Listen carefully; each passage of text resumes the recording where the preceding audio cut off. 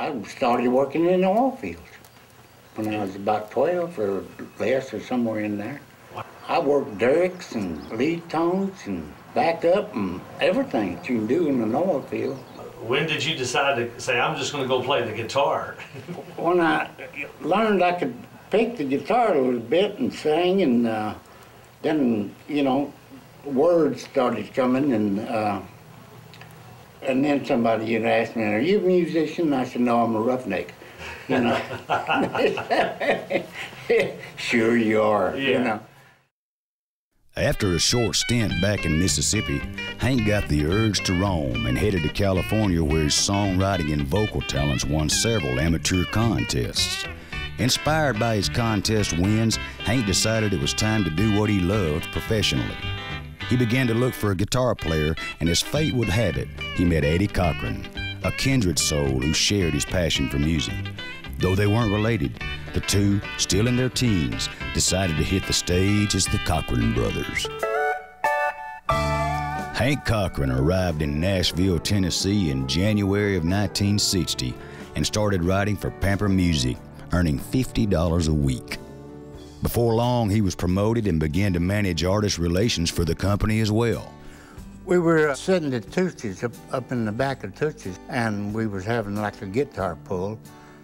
So I sang a few songs and somebody else sung a few songs, and it come around to him and he sung a few songs.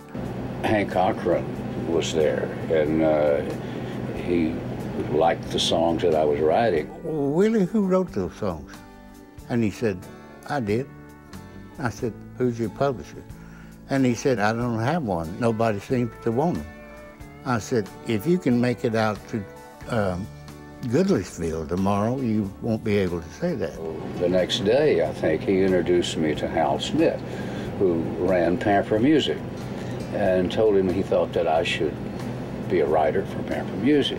And he said, well, I have to have $50, at least $50 a week, you know, to live.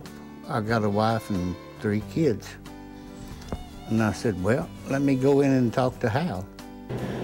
And Hal said, well, you know, I'm not sure we can afford to pay a new writer.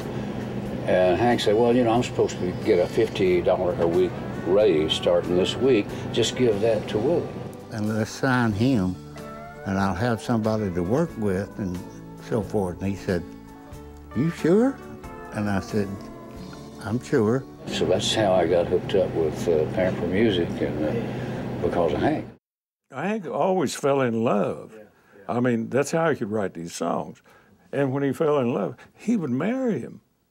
He didn't have to. He just marry him and let the cards fall. And he said, man, I was driving back to the office, and he thought to himself, I gotta write that song. I know I can write that song. He said he went back, opened his desk drawer, and there was a picture of his old girlfriend sitting there, and he thought, I got the picture and he's got you.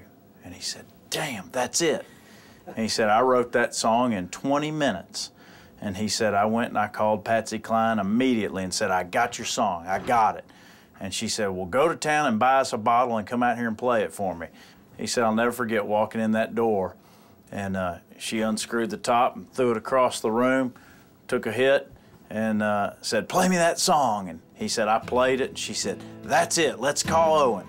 And he says, oh, that was the story on She's Got You. Big, big hit. I got the picture that you gave to me, and it's signed with love, just like it used to be. The only thing different, the only thing new, I got the picture, he's got you. It's one thing to be a successful songwriter, but it's another thing to be you, to write things that are that important. The songs you've written are very, very, very important to country music. 40 years worth of not just radio hits, but songs that actually have meaning and substance that you can apply to life. Hank definitely should be in the Country Music Hall of Fame. He showed all these new writers how to do it. He's one of the greatest country songwriters of all time. You can't really say how important Hank is. I mean, if you take him away and the foundation's gone. I think he's the Ernest Hemingway of country music.